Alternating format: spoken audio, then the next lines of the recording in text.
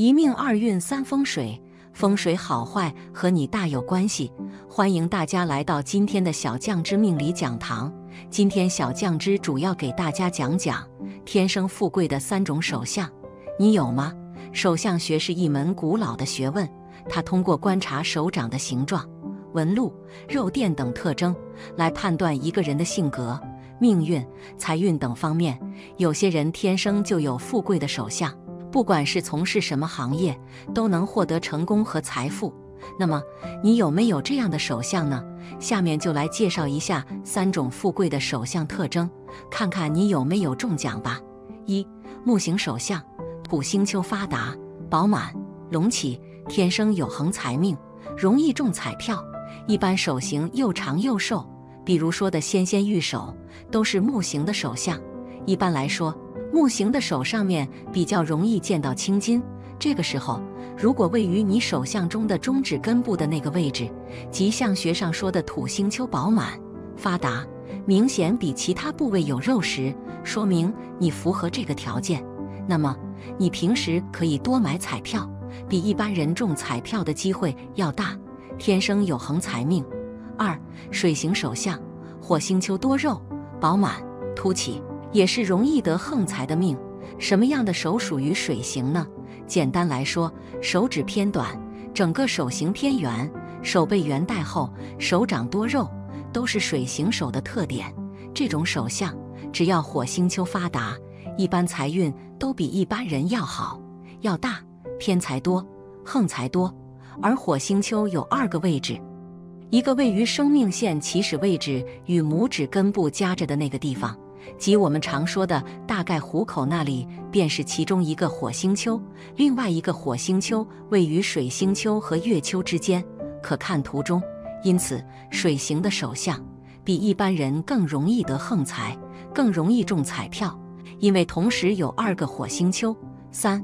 火型手相，金星丘异常多肉，肥厚、凸起，甚至突出一块肉，一般被视为财富巨大的标志。这个位置如果厚，对于火型手相的朋友来说，更容易得横财，有横财命，并且往往还会住上大房子、别墅或多实业或物业。一般手掌偏瘦，手指尖长，看起来干枯，指节突出，或是指尖不规则等，都是火型手相的标志。只要金星丘发达，都是有横财命的象征。而金星丘位于大拇指根部处。4. 金型手相，木星丘长的结实、多肉、隆起，占据了整个食指根部，那么就是有横财的手相。其实金型的手相比较容易判断，一般手型偏方，肉偏结实，不论是背还是手心，按下去都是硬硬的，一般就是金型的手相。而且金型的手相手指顶端都比较平，而木星丘的位置便是食指根部那个地方。5. 土型手相，水星丘发达、饱满、凸起，也是有横财的命。相对于上面这4种手相，土型的手相不是那么容易被发现。其实土型手相就是木型与金型的手重叠在一起，因此那种手型偏长、带幼带方。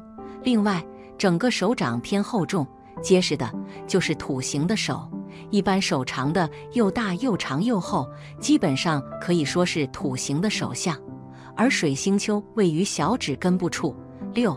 掌丘饱满红润，在手相学中，往往大家伸开手掌会看见手掌接近手指的区域会突出几个肉包，这个肉包便称为掌丘。掌丘就像几个在手掌上的小山丘一样，因此得名。如果大家发现自己的掌丘位置十分饱满，并且颜色略带红润，那这便是容易中大奖的长相了。因为在手掌上每个掌丘各有自己不同的含义，而如果每个掌丘均饱满红润，则代表此人的整体运势很强，因此中彩票的运气也强于他人，会因为感性因素购买彩票而赢得中奖的好机会。因此这种手相特征的朋友们要在购买彩票的时候随心所欲一些，反之会增强自己的中奖财运。7. 多条财运线。在手相学中，有一条手纹象征着一个人的财运强弱情况，这条手纹叫做财运线，其位置位于无名指下方出现的数条手纹。如果一个人在无名指下方出现了多条这种竖形手纹，则象征此人的财运情况处于要依靠多方面并驾齐驱发展的状态，因此依靠大奖从而提升财运的情况也包含在其中。对于有多条财运线的朋友，在购买彩票时往往要理性与感性相结合的购买，才会取得大奖。因此，既要分析彩票的一些情况，同时在购买时还要加上自己的感性色彩，便会中奖的机会高出很多，也是容易因为中奖而财运丰厚的朋友。8. 手掌上出现不动产线。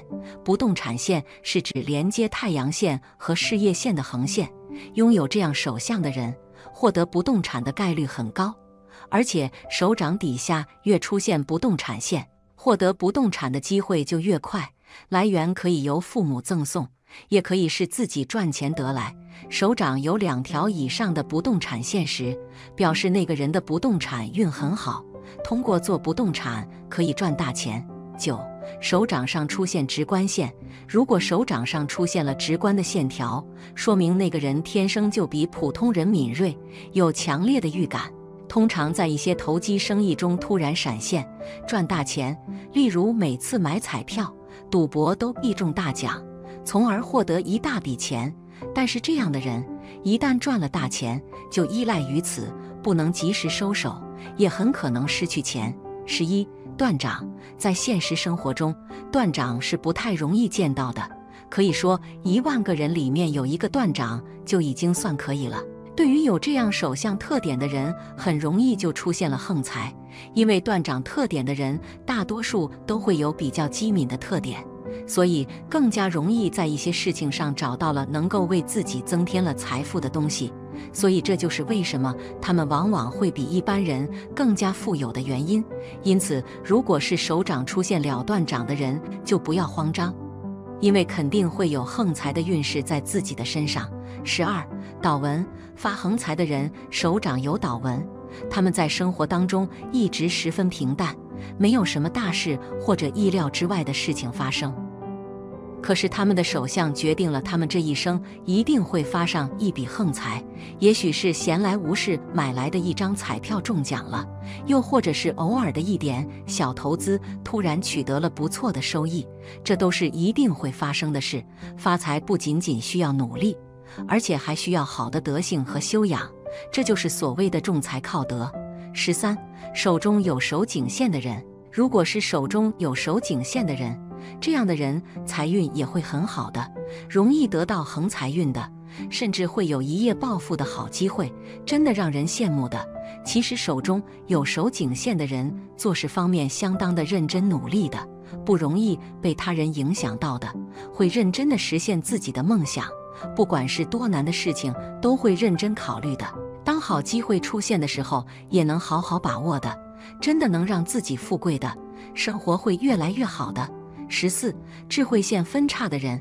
智慧线分叉的手相是不错的，也就是说智慧线末端有向上分叉的，这样的人智商很高的，善于把握机会的，在工作中能发挥自己的才能，赚钱很多的，不仅是正财运很好的，其实他们的偏财运方面也会很好的，容易得到很多横财的，这样对自己的生活有很大的改变，会让生活越来越幸福的，真的让人羡慕的。15. 手中有直觉线的人。生活中能发现有些人是手中有直觉线的，这样的人天生就是很敏感的，有着很强的第六感的，经常都会想到好方法的，在生意方面是会更厉害的，通过自己的努力是能赚到很多钱财的，生活会无忧无虑的，不仅是正财运好，横财运也会很好的，经常都会得到意外之财的，但自己也要懂得收手的，不然会让你后悔的。如果你符合其中一种，先不说有没有横财，一生之中的财运一定颇为理想，财富的积聚与到来都比一般人要好，要多，并且容易有一些偏财或意外之财。当然，这个世界没有不劳而获的事，也不主张不劳而获。该努力的时候，你还是得好好努力去经历。不是总有那么一句话吗？机会总是为有准备的人而留着的。我比较认同。比如运气一时不济的时候，不妨多充实自己，多努力学习。因为一旦机会来了之后，你想再充实自己，再好好学习，已经很难，几乎没有了多余的时间和精力。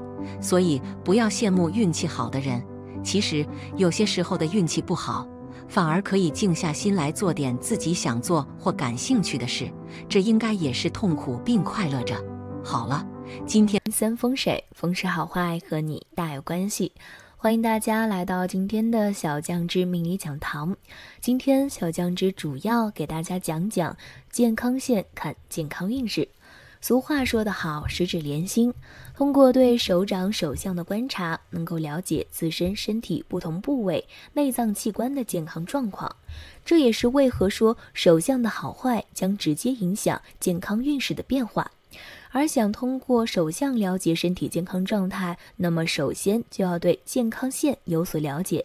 那什么是健康线？健康线有什么特点？不同形态的健康线代表什么含义呢？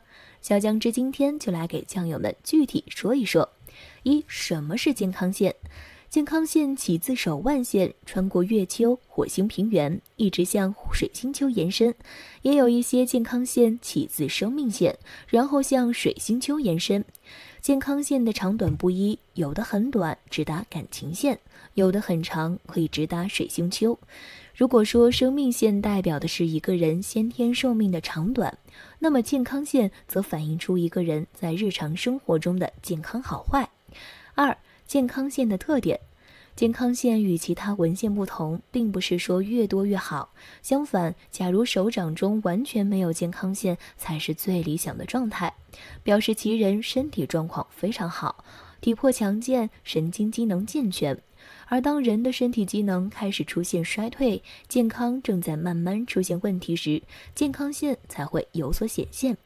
这时通过观察健康线的深浅、形态、位置以及颜色，可以大致了解其人身体哪些部位出现问题，应该如何防范。不同形态的健康线有何含义？健康线清晰无断裂。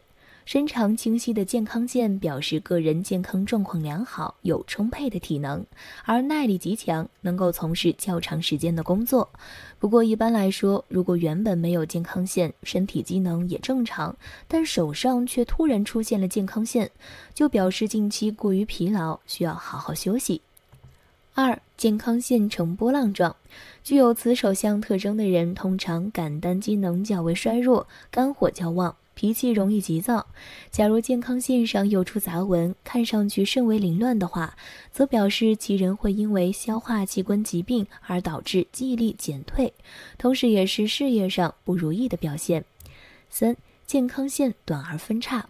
健康线很短，而且前端分叉或者模糊不清，表示其体质较弱，抵抗力差，小病不断，容易生一些慢性疾病，或者衰老的比较早。此外，其人容易遭遇突发灾祸，应远离危险之地，在操作一些大型工具时也是非常的小心。健康线不连贯。健康线如果断断续续不边贯，表示其人的消化机能正在衰退，很容易患上肠胃疾病，偶尔则会发生肺炎或者内膜炎等病。尤其健康线成片段形、成梯形时，这种迹象更为明显。而当断断续续的健康线与非常弱的生命线相交时，表示其人的体力和精力都不好，是一种短寿的表现。有这种健康线的人需要多加注意，最好能够改变不良的饮食习惯，以求恢复原有的机能。这样不佳的健康线也会转好。在饮食上要注意避免暴饮暴食、酗酒、忌食辛辣和刺激性强的食物。另外，身心压力大也是造成消化系统病变的原因之一，要及时给自己减压。健康线呈锁链状。健康线呈锁链状的话，表示其人容易患上脑部疾病，如精神衰弱、失眠等症，而其人的意志力不太坚定，很容易受他人的影响。6. 健康线变色。当健康线突然变黄时，表示其人很可能肝脏出问题，需要及时到医院检查。如果健康线上有赤色的斑点，则代表的是热病；出现黑色的斑点，可能患有慢性消化道疾病。7. 杂乱无章的健康线。就是健康线出现杂乱纹路，表示为人飞扬跋扈，不能和周围人和谐相处，总是喜欢自作主张，不听从别人的意见，与人相处也总是会出现在各种各样的矛盾，甚至口角摩擦等等。8. 健康线穿过生命线。良好的健康线最好要与生命线分开一段距离，而如果健康线与生命线相交，或者穿过生命线的话，表示其人外强中干，内脏和血液循环系统可能出现问题，易患有脑血管疾病、高血压、糖尿病等等，而这样的人往往个性非常固执。9. 健康线止于感情线。健康线如果从生命线的内侧出发，止于感情线，表示其人的心脏功能较弱。如果健康线的颜色为青色，而且很粗的话，则是表示心脏衰弱，血液循环不良。假如健康线起自生命线，止于感情线的话，也代表其人心脏功能不佳，需要多加注意。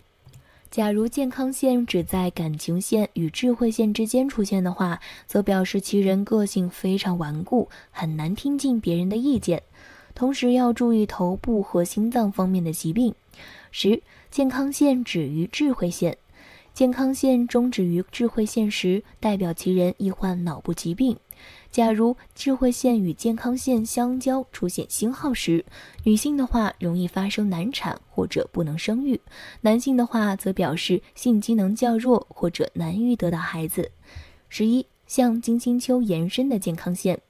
由生命线内侧延伸，健康线从生命线内侧延展而出，且色泽极差，表示心脏功能较弱。小酱汁建议，因为容易患心脏病，所以在平时生活中要多注意缓解自身压力，不要给心脏增加负担。12. 连接感情线与智慧线的健康线。连接感情线和智慧线的健康线就是健康线的两端，连接着感情线和智慧线，表示总是会固执己见，不懂变通，在与人沟通上也会存在一定的问题，不太容易协调，是非纠纷也不断。4. 健康线上出现其他纹路。1. 出现十字的健康线。出现十字的健康线是指靠近月丘的位置，健康线上出现了十字纹路，表示为人心思细腻，脑筋转得快，对于新奇的事物总是会有浓厚的兴趣，喜欢接触有神秘感的事物，但在身体方面总是会有很多的小毛病产生，要特别引起注意，否则小病也会慢慢发展成大病。2. 健康线与智慧的交汇处有星纹。健康线与智慧线相交的部位有星纹，表示会在怀孕方面存在一定的困难，或是预示生产时会发生意外，建议夫妻双方要多沟通。另外还要知道，压力也是导致不孕的原因之一，因此凡事不要斤斤计较，要懂得享受生活。3. 健康线上有岛纹。假如在健康线上出现岛纹的话，表示其人呼吸系统不是太健康，咽喉部位可能患有疾病。如果这个人的指甲非常的长，同时健康线上又有岛的形状，又有纵纹的话，表示的是这一个人特别容易患上肺部疾病。如果这个岛纹上面又出现了格子或者方块状的纹路，表示其人很可能要动肺部手术。如果是左手的指甲比右手稍短，且健康线上有岛纹的话，表示其人容易患支气管疾病。而假如健康线与智慧线相交处有岛纹出现的话，则表示其人很有可能患有精神方面的疾病。对于所有人来说，身体健康是头等重要的事情，无论事业多成功，生活多富足，没有健康的身体也是无福享受。因此，大家平时一定要经常观察一下自己的手掌，看看是否有健康线的出现。假如已经出现了健康线，那便要引起足够的重视了，不要让小病变成了大病才去关注，往往为时已晚。二运三风水，风水好坏和你大有关系。欢迎大家来到今天的小酱之命理讲堂。今天小酱之主要给大家讲讲男人断掌好不好。所谓断掌，便是感情线和智慧线交织在一起，从手掌的一边一直延伸到另一边，看起来是一条直线。断掌的人不论男女，都给人一种十分强硬之感，不是很好惹。自古以来有这样一种说法，男人左手断掌有千两金，右手断掌会克六亲。真的是这样吗？那嫁给断掌的男人好不好？小酱之今天给大家具体说一下。一、男人左手断掌的命运。一、事业运势。事业上，左手断掌的男人做事非常干练强硬，一般都能取得丰硕的成绩。年轻的时候由于手头资金匮乏，可能会选择替别人做事。一旦到了中年，手头积蓄了资本之后，他们便会选择自主创业。这类男性特别有眼光和魄力，能够认清形势，勇往直前，即便创业途中遇到各种挫折和阻碍，也不会轻易放弃。所以说，左手断掌的男人大多都能够将自己的事业做大做强，甚至可以发展成家族企业。不过需要注意的是，这类男性不会懂得经营人际关系，有些冷漠，身边可能会充斥着不少小人。二、财运运势。财运上，左手断掌的男人金钱运势相当旺盛，他们对财富的执念相当强，不但赚得多，花的也不多，所以能够积攒到惊人的财富。到了中年时期，便可以成为不折不扣的有钱人。他们不屑于赚小钱，觉得浪费时间，会将大部分精力花在自己的事业上，同时还会购买很多高风险的理财产品。对于常人来说，这样做确实相当冒险，很有可能亏损很多钱。但断掌的男人相当聪明，基本上是不会出现纰漏的。不过需要注意的是，这类男性比较抠门，可能在亲戚和朋友口中的口碑不够好。三、感情运势。感情上，左手断掌的男人表现不是特别好，他们亲情上比较冷漠，相当自私自利，对待爱情、亲情以及友情等看的都不是非常重。不过由于这类男性魅力强大，身边肯定有不少追求者，不过他们到最后肯定都会选择拒绝。